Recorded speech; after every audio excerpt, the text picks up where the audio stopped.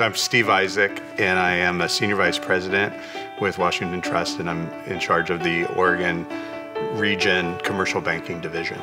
The bank has been around since 1902, but only in Portland for the last 10 years. So that gives us a great opportunity to go out and tell our story. We're a fourth generation, privately held, family-owned bank, and I'm finding that it really resonates. And it's just been a great opportunity for me coming across to grow, build, develop a commercial banking team. We are looking to grow organically, one client at a time, one employee at a time. We are able to take a long-term view. We're not driven by quarter results. That allows us to really work with our clients, really get to know our clients at a much deeper level.